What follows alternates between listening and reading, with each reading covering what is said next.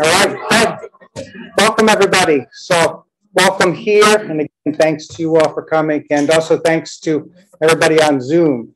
This is our second McGowan Center hybrid event, as I was telling the students. So that means it's experimental, and I hope it's going to work. And I hope everybody on Zoom can hear me. And when I go back to my computer, there won't be, 70 angry messages in the chat. So we'll see.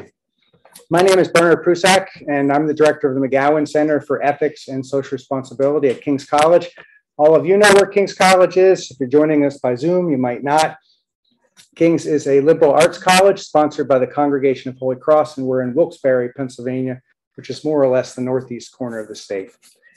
I want to say special thanks to our speakers. I also want to say those special thanks to my colleague, Joe Strubeck. So Joe's in the back there. We spent 2 hours yesterday toiling on the audio to make sure that it would work, and I hope it's working now too. So thanks again, Joe. So quick bios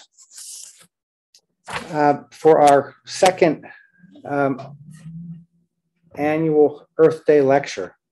Mark Wallace is professor of religion and the James Hormel Professor of Social Justice at Swarthmore College, which is down the highway from us in Philadelphia. His teaching and research interests focus in the emerging field of religion and ecology, which considers how different religious traditions have shaped human beings' fundamental outlooks on the environment in ancient and modern times.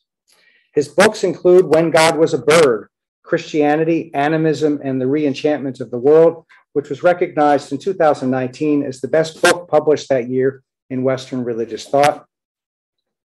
Green Christianity, 5 Ways to a Sustainable Future from 2000, and Finding God in the Singing River, Christianity, Spirit, Nature from 2005. My colleague, Matthew Eaton, is Assistant Professor of Theology at King's. He'll present the response, and thanks to Matt for bringing all your students here this evening. His research focuses also on religion and ecology in conversation with continental philosophy and ethics. He is co-editor of 3 books, including Encountering Earth, Thinking Theology with the More Than Human World. And by the way, for his students, that book is available in our campus store. There's now a faculty corner, though it happens that the faculty is in fact behind the counter. But Matt's book is there, so go and buy it, since Mark has a chapter in it as well, I saw. Matt has published papers on post-humanist ecologies, environmental theologies, and animal ethics, and he is nearing completion of a book entitled Incarnate Earth, Deep Incarnation and the Face of Christ. So nuts and bolts, Professor Wallace will speak for 20 to 30 minutes, more or less. Professor Eaton will give a 7 to 10 minute response.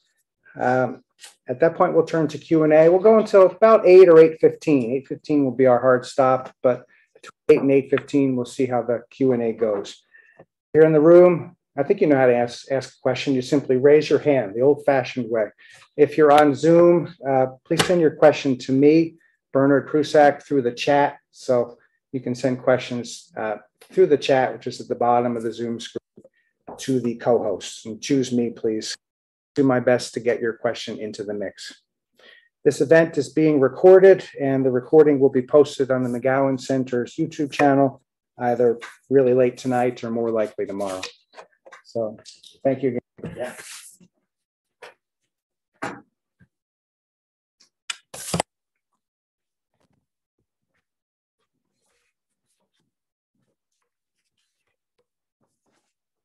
I want to thank Professor Prusak and also Professor Eaton for this invitation tonight. I'm really happy to be here. It's a bit of a sacrifice. I'm coming out of the Philadelphia area, and the Philadelphia 76ers are in Toronto tonight, NBA playoffs. So I had to think, okay, where are my priorities? And I thought, no, they're college, not the basketball team.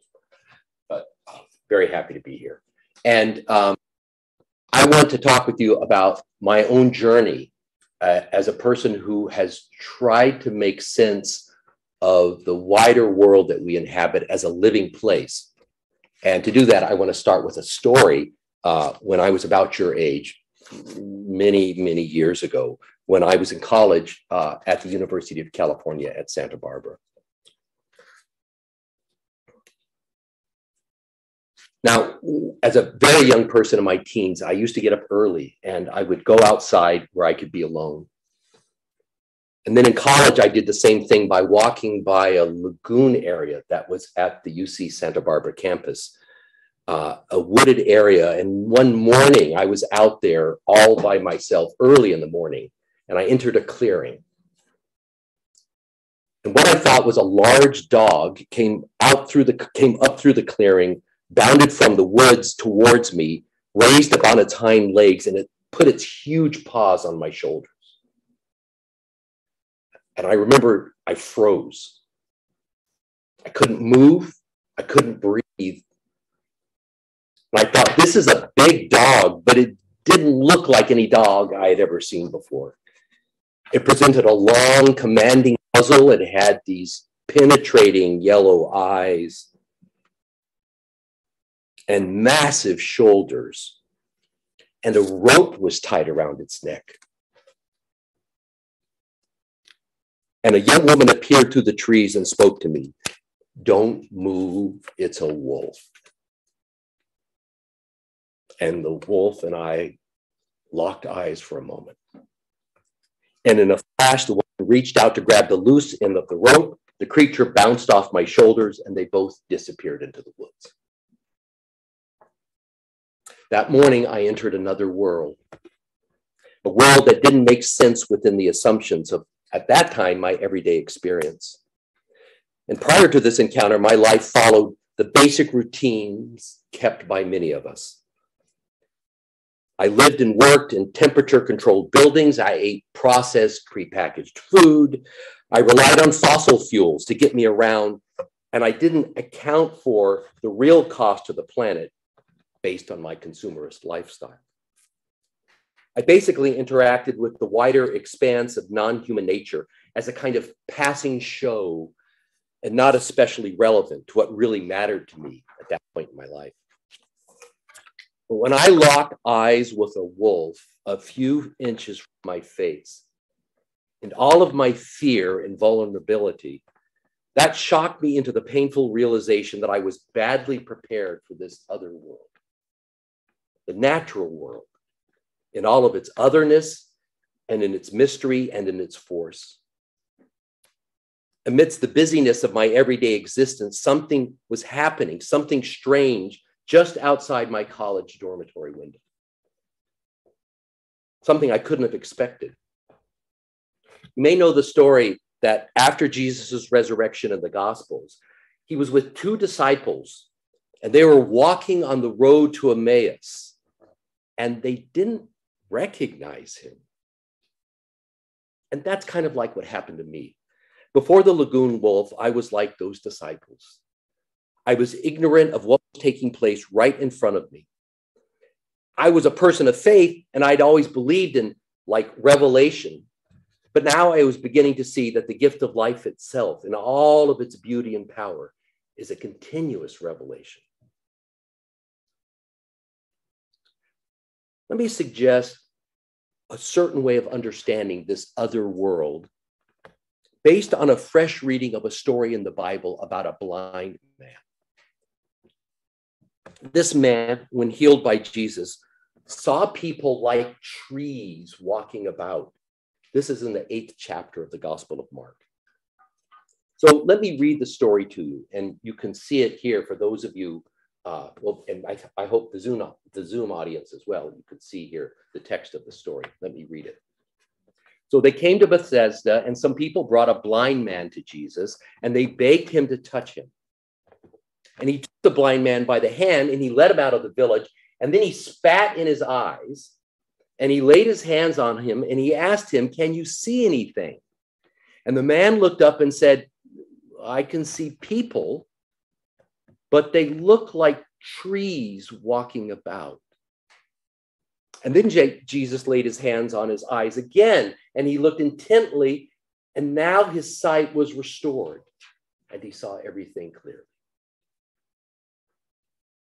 So after being spat on, and in response to Jesus's query, "Can you see anything?" the blind man peers through the saliva, his saliva-caked eyes, And he says, I can see people like trees walking about.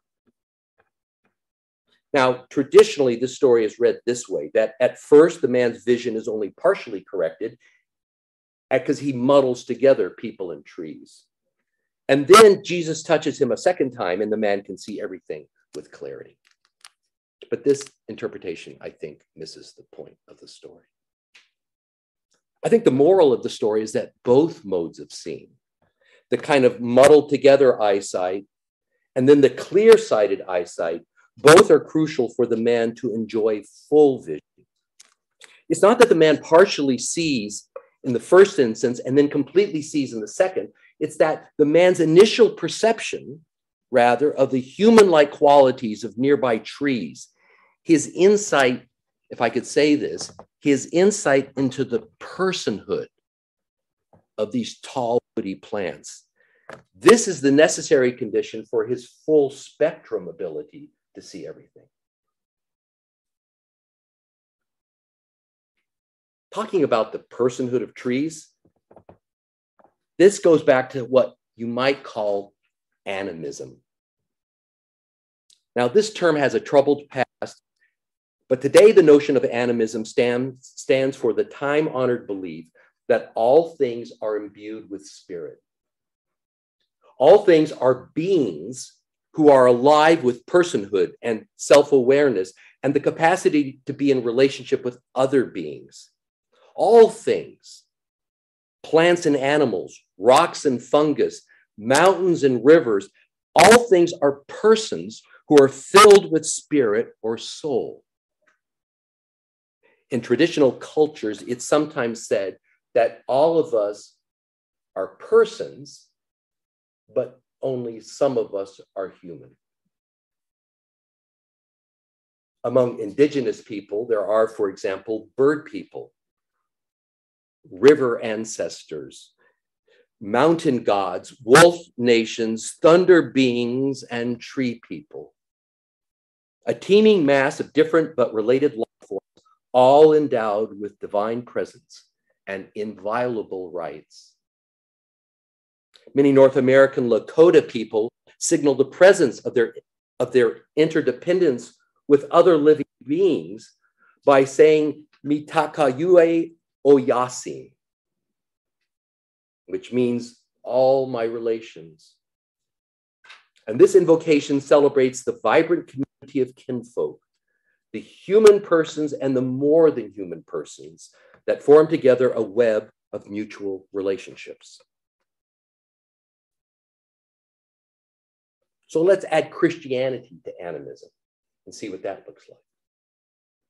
We could call that Christian animism. And Christian animism is simply the recovery of this ancient worldview within the deep genetic code of religious faith. The aim of this recovery is to give new life to the church's central teaching that God became flesh and dwells among us, as the Gospel of John says. So the core grammar of Christian faith is always twofold, or it's hyphenated. The heavenly and the earthly are unified. The transcendent and the this worldly are the same reality. Divinity and all of created matter subsist together as one body, as one flesh. Christian animism isn't a recipe like chili con carne. It's the glad tidings of Dios con carne. The eternal Godhead is carnally incarnated, literally made into meat within the roots and the bones and the blood and the feathers and the flesh of all created beings. The good news that God is promiscuously enfleshed in all physical forms knits together all of Christian scripture and tradition. God walks about the Garden of Eden during an evening breeze. God becomes vegetal in the burning bush that talks to Moses. God answers servant Job out of a whirlwind. God entangles God's self in the scarred and bleeding flesh of his Son. And as the Holy Spirit God enfeathers herself as a dove when alighting upon Jesus at the time of his baptism. So if you read the Bible with green eyes, you discover that it's an animist palimpsest. It shows the traces of its fleshy origins everywhere, even though much of official Christianity has tried to erase these animist traces. And with green eyes, you discover that Jesus's miracle in Mark 8, this is really a two-step process in which the steps should be understood in a complementary, not in a successive fashion. So in the first instance, the blind man's right brain, as it were, is restored. He gains the ability to perceive the true interrelational character of all beings, and especially trees and humans, as living persons together who are walking about. And in the second instance, his left brain is healed. He now sees with precision not only the unity, but also the differences between trees and humans. He sees the relative boundary lines between the more than human world of trees alongside the human world. Today, science highlights the value not only of left brain critical perception, but also right brain unitary thinking. Our tree friends and we human people, we're not entirely the same, but we're also, and perhaps most importantly, we're much alike. Trees, like us, enjoy rich and varied emotional lives. Like us, they have emotional feelings and distinctive moods and particular ways of behaving and communicating. When threatened, trees send out nasty tannins and dangerous gases to ward off predators. When in love, they produce sweet-smelling pheromones and electrical signals, often through underground fungal networks, and thereby teach one another how to live together with enough soil and light and nutrients for everyone to flourish. Nowadays, foresters and ecologists recognize that trees and humans are similar. We actually look alike. We're tall and we're upright. And we rely on one another for food and nurture. So is it any wonder that the healing of the blind man consisted first and foremost in his newfound ability to see the deep connection between human persons and tree people, and to see this connection not as a stage to be overcome in the healing process, but as the necessary condition of the man's progress towards full-sightedness. At first glance, it seems that assigning personhood to trees operates in a kind of make-believe or fantasy world, a child's world completely irrelevant to modern life. But the power of what we might call everyday animism, the power of everyday animism to transform our basic existence is now reverberating across the global spectrum, and especially in the political realm. Let me quickly give 3 examples of this dynamic today. One's from Ecuador, one's from Bolivia, and one is from New Zealand. In 2008, Ecuador created a new constitution that enshrined fundamental rights for Mother Earth. The constitution refers to Mother Earth as Pachamama. This is from the Quechuan language derived from the ancient Inca Empire. Now the Ecuadorian constitution says, quote, "We are celebrating nature, the Pachamama, or Mother Earth, of which we are a part and which is vital to our existence." And it goes on to say, "Persons and communities are bearers of rights and shall enjoy the rights guaranteed to them in this constitution, and nature shall be the subject of those rights that the Constitution recognizes for it." And what are those rights that the Constitution recognizes? It says specifically there are 3. Nature has the right to integral respect for its existence. Nature has the right to the maintenance and regeneration of its life cycles. And nature has the right to be restored. Ecuador was the first country in the world to grant basic rights to Mother Earth. It has followed up this revolutionary judicial philosophy with new legal doctrines that challenge the everyday assumption that nature is dead, inert matter with no inherent value apart from its utility for human use. But just last year, Ecuador's highest court revoked a state mining company's extraction permits in a national forest in the northwestern part of the country.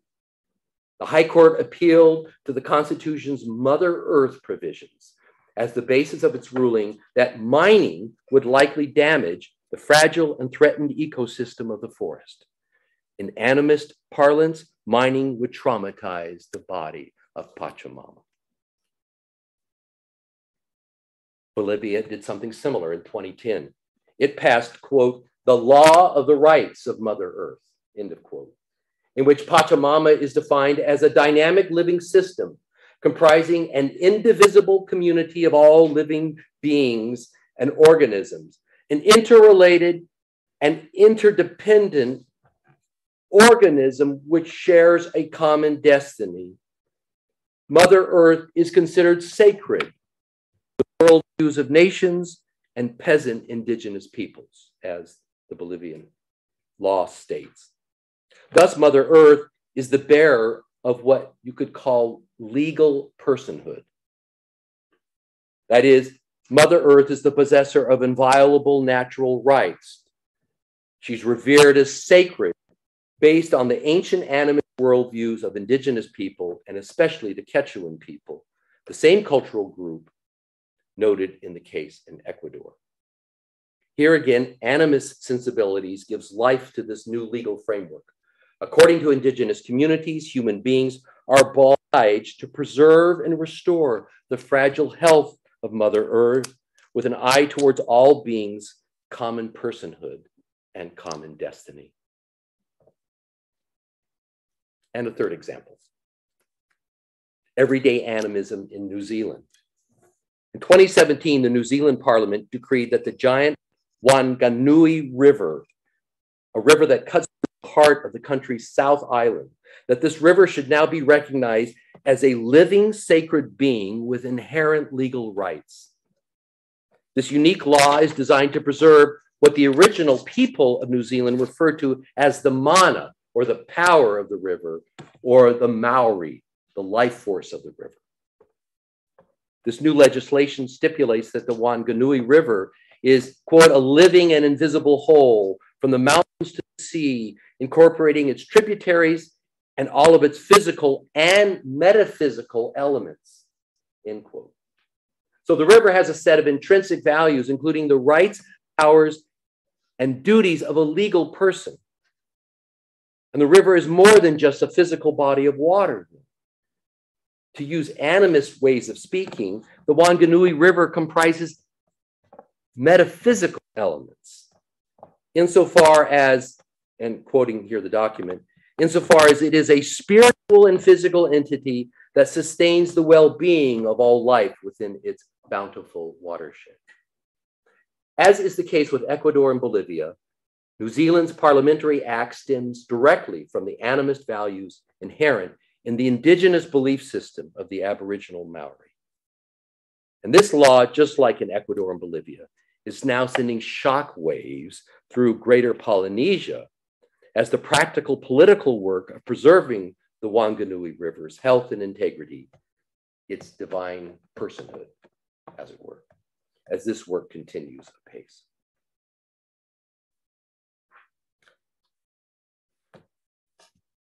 We inhabit today a planet where everything is a commodity.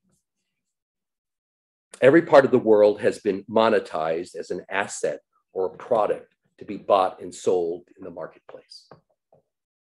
Education is a consumer good.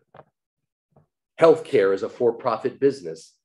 Food production is controlled by corporate interests. The expanse of the natural world and its life-giving systems has been reduced to a commercial enterprise within the worldwide economy. Market privatization of all goods and services is the dominant feature of contemporary society. How could the ancient idea of animism and its political corollary, Mother Earth politics, how could that offer a counter-testimony to the values of the free market within global capitalism.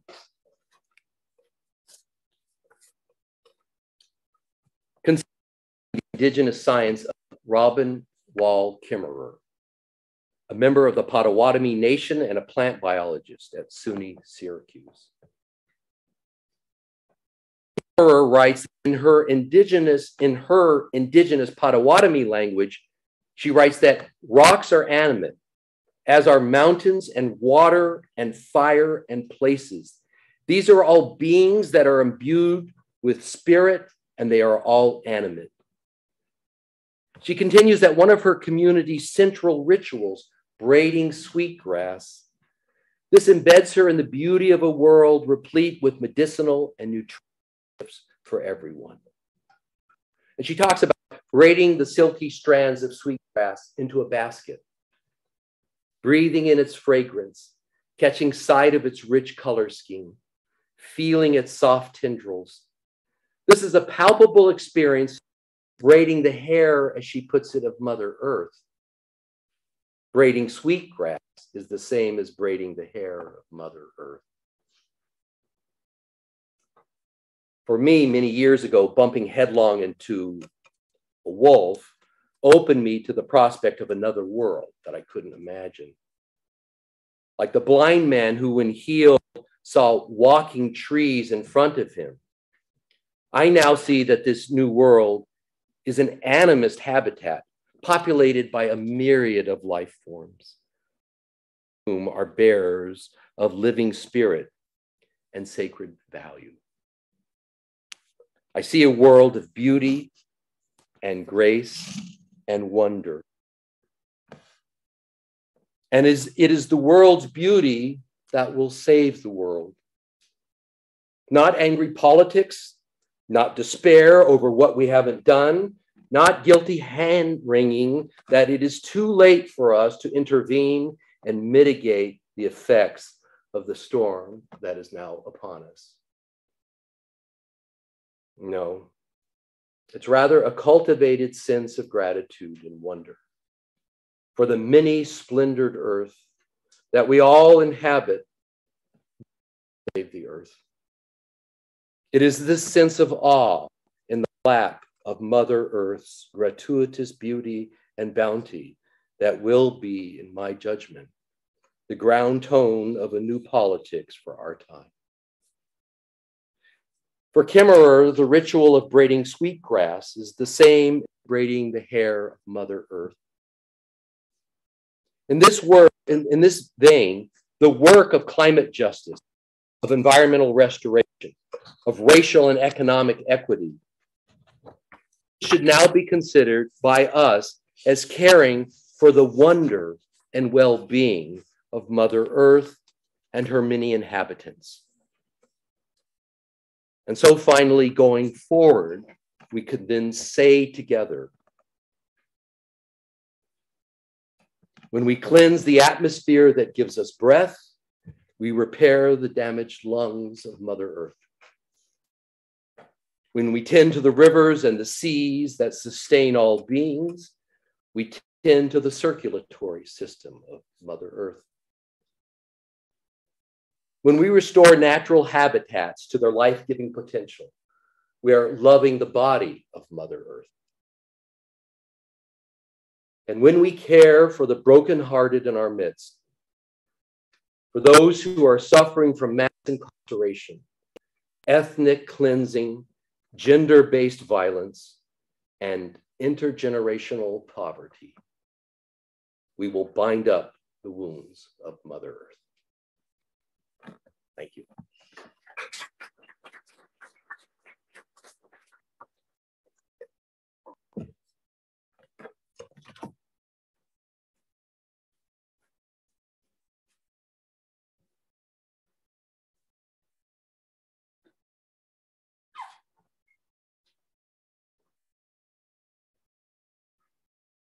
Is that good? Is that all I have to do? Oh. You want this? No, I'm good. Yeah.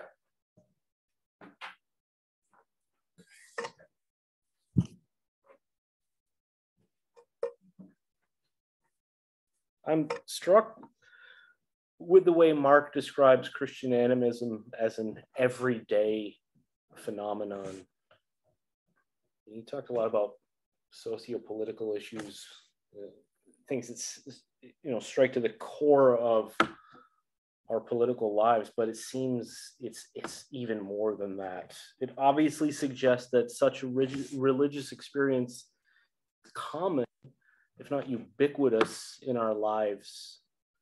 An everyday religious experience seemingly need not occur as some grand epiphany that radically recalibrates our existence, although it may, of course, do so. But instead, it sounds like something that could very well have happened to you already today, perhaps even several times. The spirit behind everyday Christian animism is that there is no absolute or even coherent divide between the sacred and the profane. It insists with the Apostle Paul that we live and move and exist within a religious ecology, and that divinity is the very air that we breathe. Yet, as we are all aware, everyday activities are so ingrained within our existence that we may fail to notice that they occur at all. And if such is in fact the case for everyday religion, we could easily not recognize that we have come face to face with God. In this case, everyday religion may be so common that it ironically becomes mysterious insofar as it is mostly hidden from our waking perception. That is, we experience it continually, but rarely, if ever, do we realize what's happening in the waking present.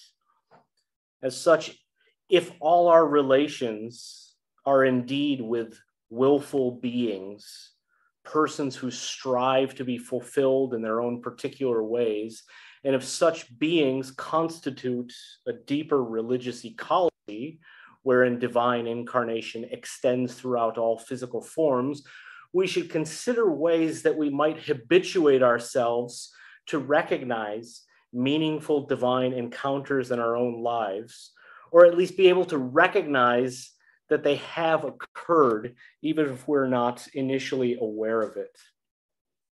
So what I'm saying is, it's one thing to speak of the mythic encounters with God in our tradition. God walks about the Garden of Eden, God becomes vegetal in the burning bush, who talks to Moses, answers Job out of the whirlwind, entangles himself in the scarred and bleeding flesh of his son, and enfeathers herself as a dove when alighting upon Jesus at the time of his baptism. It's another thing altogether to recognize that such encounters, even if they're mythic, are indicative of a real everyday phenomenon that puts us in touch with the divine, even if we do not recognize immediately that we have been faced by God. So while I suppose there's a plurality of ways to recognize that we've encountered God, for me, it's the divine command, "You shall not murder," that reveals the heart of the Judeo-Christian tradition and is the core expression of all divine speech, or at least divine speech that's worthy of religious devotion. From the Sinai revelation of God incarnate as the fiery plant or the booming thundercloud, to the divine rebellion manifest in the life and teachings of the peasant revolutionary Jesus, the words of the prophet Micah summarize the divine heart and the core of its expression to humanity. God has shown you, O mortal, what is good, and what does the Lord require of you? To act justly, and to love mercy, and to walk humbly with your God. In our experience, the divine heart is confirmed not by appeals to scripture or the authority of religious figures such as Moses, but in the compulsion to care for others felt in the everyday experience, the everyday phenomenon of compassion. something we are often not even aware of until we awaken in reflection on how the suffering or vulnerability of another has made us feel.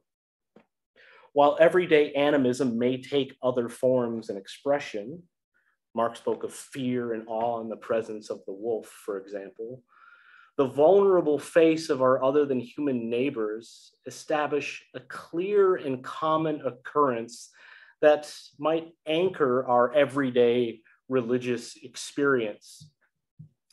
And this may be a radical idea, but it's not unheard of in the Judeo-Christian tradition. One of the most prominent philosophical interpreters of Judaism in the 20th century, Emmanuel Levinas, writes, "My neighbor's face has an alterity which is not allergic, but opens up the beyond." The Talmud states it in that apparently childish language that earns it in the eyes of many who read it curiously the reputation of allying inextricable complications to a disarming naivete. The Talmud says, God never came down from Sinai. Moses never ascended to heaven. But God folded back the heavens like a cover, covered Sinai with it, and so found himself on earth without ever having left heaven. There is here, Levinas says, a desacralization of the sacred. And Mark has said something deeply similar this evening, that the Christian faith is always twofold or hyphenated. The heavenly and the earthly are unified. The transcendent and the this worldly are the same reality. Divinity and all of created matter subsist together as one body, one flesh. And so Mark began by speaking of an encounter with a wolf. I'm going to end by speaking of my encounter with a worm. I hadn't planned on speaking of worms, but the more I considered how common everyday animism might actually be, the more I considered some of the most common, mundane, and this is the point of talking about a worm, seemingly insignificant. And I would add maybe one of the more embarrassing or the stupidest times I've ever been moved to compassion by another who compelled me to merciful action. And I know it sounds stupid, it's a worm, but even justice. In these moments, their solicitation of compassionate care polymorphs them into a cruciform object of religious devotion. They manifest the divine command. So I share this possibly idiotic anecdote to encourage all of us to recognize just how common these everyday experiences might be, how deep compassion might actually run, and how everyday religion might permeate even our most ignoble experiences. So at dinner one evening last summer, Jackie and I sat outdoors at a neighborhood restaurant in Washington, D.C. And D.C. summers are hot and unfriendly to anyone without adequate protection from the elements. And I glanced at the sidewalk near our table. A worm was writhing aimlessly in the heat and narrowly avoiding the crushing weight of pedestrian feet. And there's something about a writhing body that our humanity picks up on, not in a cognitive manner, but a visceral one. I didn't reflect on worm anatomy in that moment. I didn't speculate on its will. I didn't calculate its utility value. I simply felt bad for it. This compassion, what Arthur Schopenhauer describes as the wholly immediate sympathy toward another's suffering, and hence toward the prevention or removal of this suffering, appears to result from the worms moving me. Nothing in this relation was intentional. My desire was substituted by its will to live. In a moment of what I truly believe qualifies as religious devotion in the face of cruciform suffering, And to the horror of Jackie and everyone at this not exactly fancy, but pretty nice Italian restaurants, I stood up and I grabbed the worm and I tossed it into the dirt surrounding a nearby tree. Everyday Christian animism is likely more than this kind of compassion. Feelings of fear in the face of wolves or wonder in the face of the cosmos likewise inspire religious feeling. But the everyday phenomena of compassionate care is a necessary focus in any religious ethic.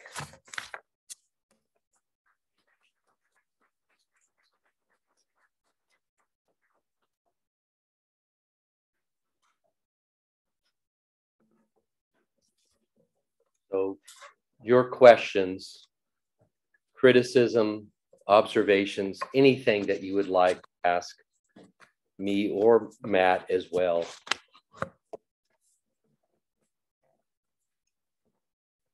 Eager to hear. Please.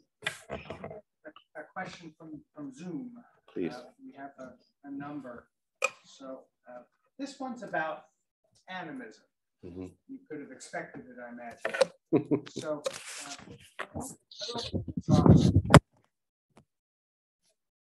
past. One way to put this question might be whether there's reason for it to have troubled past. Yeah. Let me combine that. There's a longer question like that. So if animism is the view that everything is animated by spirit, to be animated by spirit is to have value, even to be sacred, this all hierarchy, all better and worse, fall away. Yeah. Are there greater and lesser sacred things that have more or less value? Right. For example, viruses, let's say. Right. That's a really good question.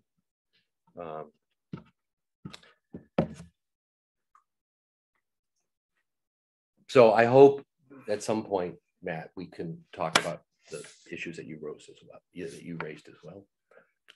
Let me turn to this question, and it's really a really good question.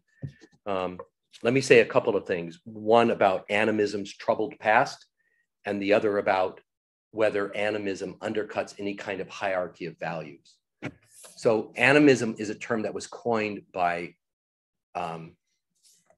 white supremacist academics in England and the United States in the 19th century to describe the childish and outmoded ways of seeing the world that traditional people engage in. So it's a term that was deployed as a put down, as a kind of pejorative dismissal of the outmoded worldviews of primordial people who saw everything as filled with spirit. And in that perspective, in the 19th century academic world, animism was used then as a kind of wedge to describe what has been left behind and now what we civilized people that we are. I say that with some mockery, but now that we've left that behind, we are moving in an evolutionary schema away from animism towards responsible politics, organized society that is no longer beholden to spirit, but recognizes that the world should be divided between humans, which are bearers of spirit and intelligence and rich emotional lives, and everything else that fades in relation to us. That's how animism was first understood. Today, animism has been reclaimed, much like the term queer.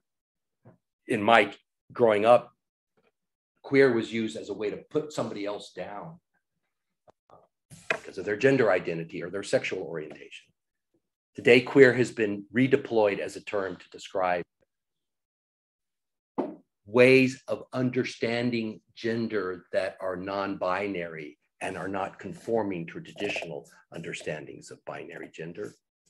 And animism, like queer, is also being used today to describe a way of inhabiting the world in which everything is alive. Everything is in relationship to everything else, and everything in that sense is of value and even of sacred value.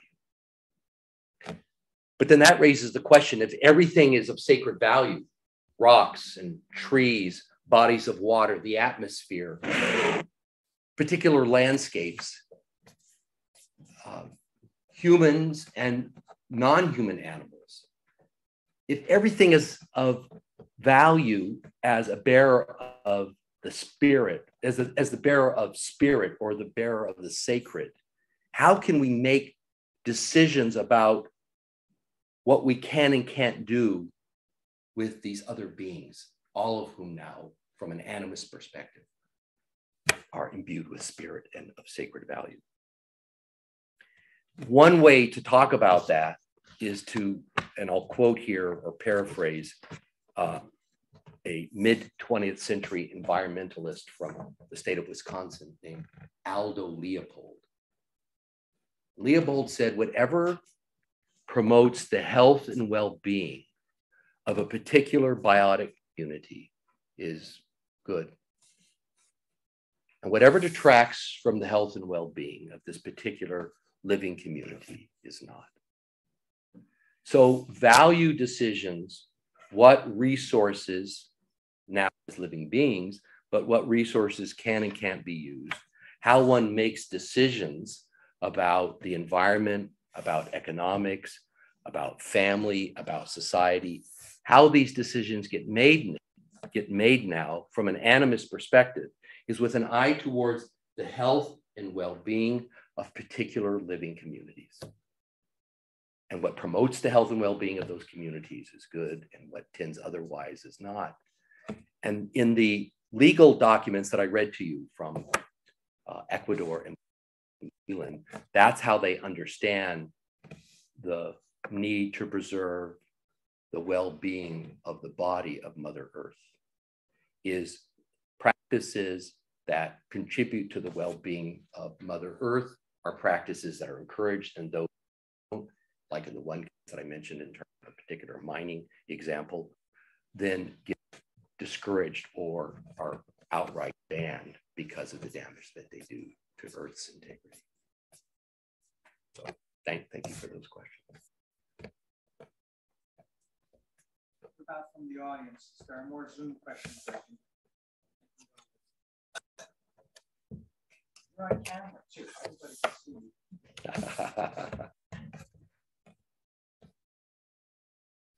All right, one more Zoom question. Okay. And maybe we can okay. Some people. So it was observed that you began by talking about Christianity, but then you drew much more from indigenous belief systems. So are there important differences? And I'm going to make that a little bit more precise. You spoke earlier about a promiscuous incarnation. Mm-hmm. Is there a difference between promiscuous incarnation and, let's say, the Ignatian finding God in all things? Yeah. Are those different? Should they be differentiated? Yeah. So let me reference something Matt said that I think is really important here. And he talked about passage from the book of Acts in the New Testament, where Paul says, paraphrasing, that God is the one within whom we live and move and have our being.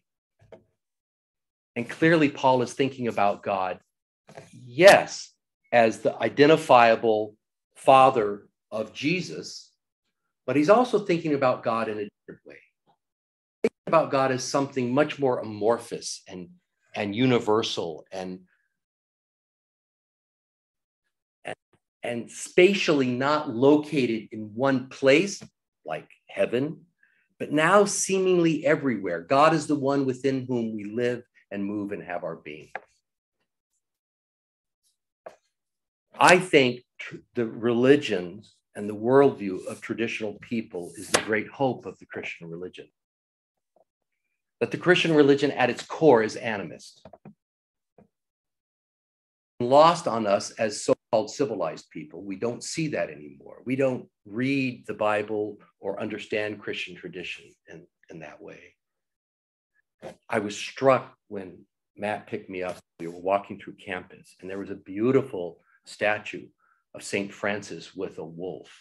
This is a famous story of Francis entering into a very deep and meaningful relationship with a wolf, the wolf at Gubbio in Italy. That wasn't the relationship I had with the wolf. Whatever it was that encountered me in that lagoon terrified me. And that animal understood something about me. It didn't rip my throat out. The young woman who was nominally in charge of the wolf wasn't around at the moment the wolf confronted me. There was something that happened there. A kind of relationship. Francis understood that coming out of the Christian tradition, that he could have a relationship with birds that he would preach to and this wolf that he became a friend with. This, for the most part, has been lost on non-Indigenous, non-Native Christianity today. So it's a really good question. Traditionally, Christianity saw itself at war with traditional people, with animist people, with people who practiced fertility rituals and who built altars to various nature gods and goddesses in forests and in landed natural places. In my judgment, the Christian church took a wrong turn when it did those things. And my hope is to return, again, from my perspective, Christianity to its true roots in the way that indigenous and native and first people understand the world as filled with spirit and alive with God. Are there differences between Christianity as we understand it and the worldviews of traditional peoples? There are differences. I would call Christianity an exercise in, forgive this kind of language, but as an exercise in what you might want to call transcendental animism. Christianity at its core, its fundamental grammar is animism, also postulates that there is God, while here with us in every respect, that God is also elsewhere as well. And that God who is elsewhere, while often understood in animist traditions as a way of thinking that those traditions support, that way of thinking that God is not only in the world, but also other than the world, that way of thinking is very important to traditional Christianity. And I think it should be preserved. But at its core, Christianity and animism are flip sides of the same coin. And that's, I'm suggesting a truth that has been lost.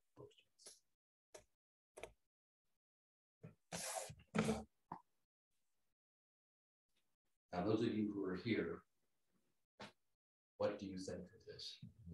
You can respond. I can respond more to Zoom queries. And I like people on Zoom.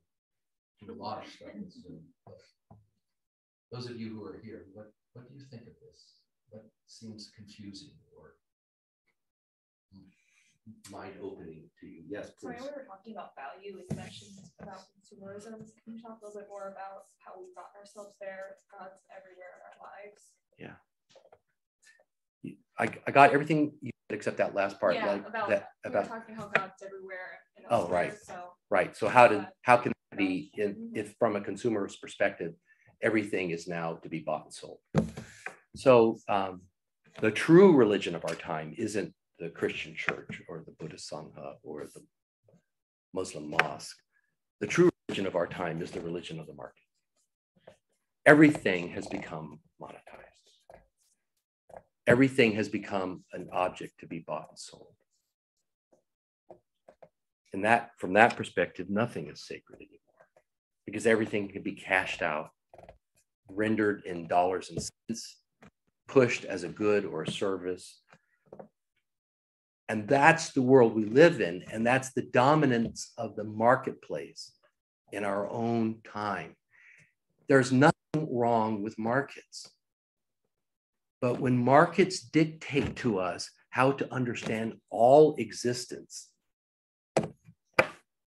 then we're in a bad place.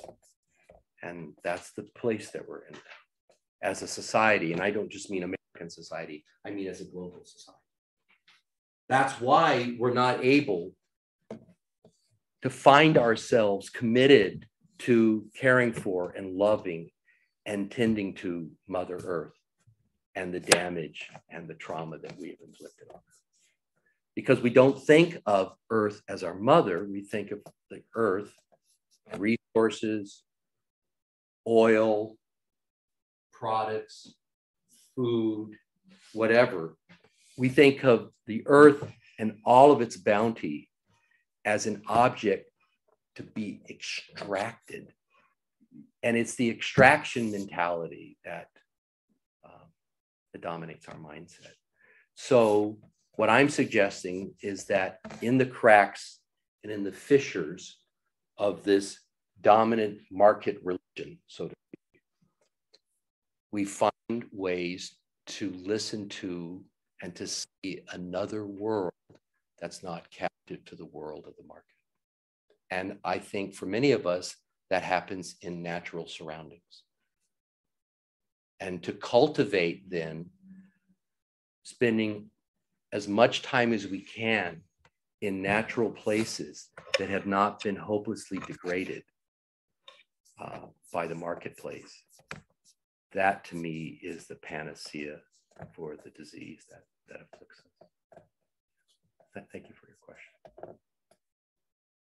Please. Mark, we have some very theologically sophisticated people. Please. Not saying we don't hear.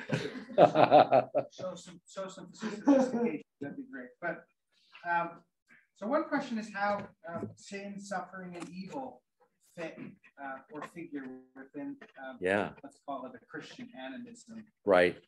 And a related question. I'm just throwing one difficult question after another at you. I apologize. No. If there's struggle and conflict in the world and all is sacred, does that suggest that there is a conflict in the very core of God? And then, is that a problem? No, yeah, all sacred. And there's conflict. Is there a conflict in God? Yeah. So sin, evil, suffering, and there's conflict among, here in creation, everything is sacred. So likewise, conflict within God. Yeah. So let me say something about the first question first, and then I'll say something about the second one. So where does sin and suffering and evil fit into Christian animism? And I'm going to pick up on something else that Matt said. At the center of the Christian religion is Jesus on the cross. And that's a disturbing and ugly and grotesque image. It's been sanitized and domesticated for us. We wear crosses around our necks. We see them in churches and here and there. But if you think about it, it's a pretty horrible image. And what the image, I think, communicates to us is not only that God in Jesus was crucified, but that the world, insofar as we keep doing to one another and others what our ancestors did to Jesus, that the world, and this I'm picking up on Matt's phrasing here, that the world then is cruciform. It's not just that Jesus bears the lash marks of human sin. It's that the whole world now shows the cut marks, the torture, the horror of what happened to him. Now it's everywhere. The world is crucified. The world is Golgotha. The world is the place of the skull. And because it's become that way, because we can look and we can see the marks of sin and suffering and trauma everywhere, what do we do about that? We bind up the wounds of those who suffer. We tend to the trauma and the horror. And we understand that our religion trains us to pay for those of us who identify as Christian. For those of us who identify as Christian, our religion trains us to look at suffering so that when we see suffering in others, and I don't just mean human others, I mean the more than human others, like Matt's Washington, D.C. worm, that when we see the more than human others and the face of suffering, in them we attend to that suffering. So I think Christian animism empowers us to recognize God's trauma in all things. And when I look at the cross now, I think about how the cross casts a long shadow over the whole world. But that should then empower me to want to care. The question about the sacred and conflict, and if all is sacred, and if the world is cruciform, if it bears the lash marks of sin, and we see it, if the world is sacred and the world is also riven with conflict, is there conflict in God? Yes, that's exactly who God is. God is at cross currents with God's self. In a certain way of speaking, God is at war with God's self, and in particular, at the point in which God's Son suffers on the cross. If you think about it, when Jesus is on the cross, and in 2 of the 4 gospel accounts, cries out, my God, why have you forsaken me? Think about what's going on there. This guy thinks that he's doing his Father's will. He thinks he's going to the cross because that's what he's been asked to do. And at the point in which he does that, he feels emotionally that his Father has abandoned him. And somehow, for those of us who follow that story, we have to keep both of those dynamics together in their impossible contradictory tension, but understanding still that they somehow could be reconciled to each other. God and God's love and compassion and empathy for his Son asked him to suffer on a cross. And we look at that cross and we see the inner conflict, not only within Jesus feeling his abandonment, but within God and God. So to me, that's what Christian animism gives birth to, is a hope and desire to love the earth again as God's flesh. We will only save what we love, as one biologist put it once. We will only save what we love. And if we can't find a way to fall in love with the planet again, we won't save it. Faith can help us get there, but it's a faith that's troubled, because it's a faith that while we recognize the beauty and the wonder of the world, it's also a world that is fundamentally been traumatized. And we have to keep both the joy and the wonder and the trauma and the horror together at the same time.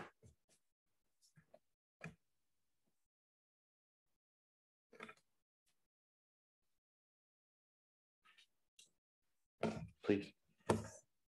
So, since there's been so much how we've gotten to the point where we are, I think people should take religion as like a sign of hope or as a sign of faith moving forward, since it's been such like a strong part of people's lives. And I feel like, I don't know, maybe nowadays it's not as strong as it used to be, but right. How should people see religion as like that sign of hope?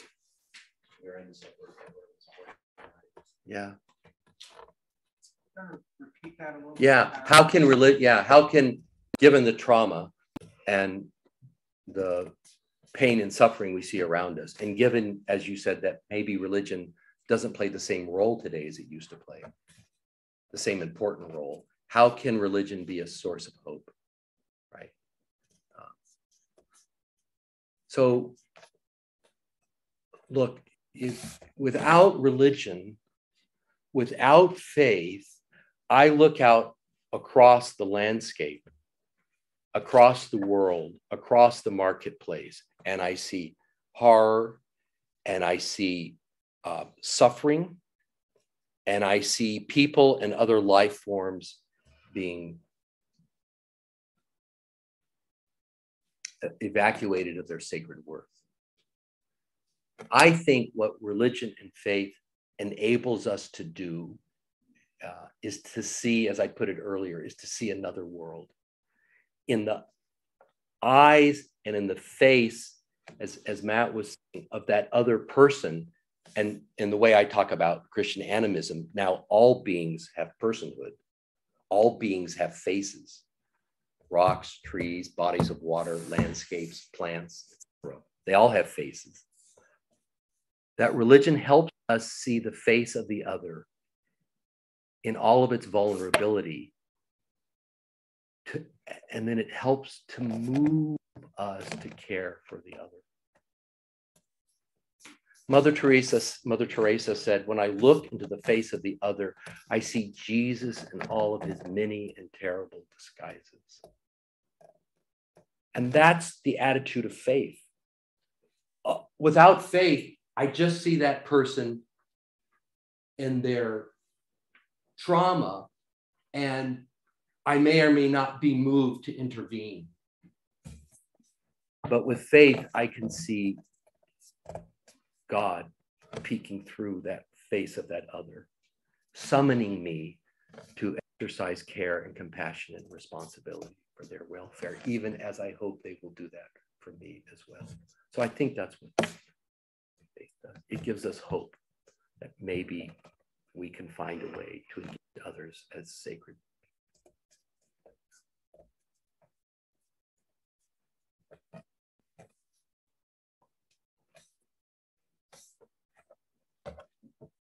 We're good.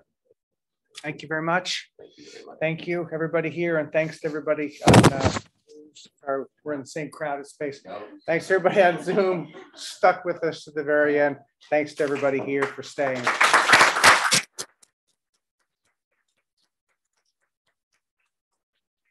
All right, thanks, people.